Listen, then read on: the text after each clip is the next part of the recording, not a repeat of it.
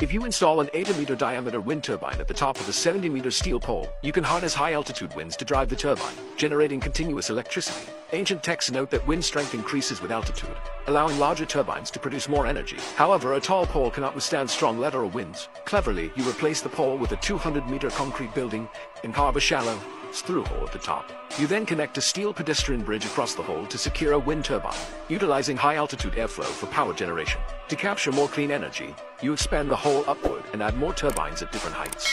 However, variable high-altitude wind directions make it hard to ensure consistent frontal wind force. So, you rotate the building 37 degrees toward the leeward side, design the building in a blade-like shape.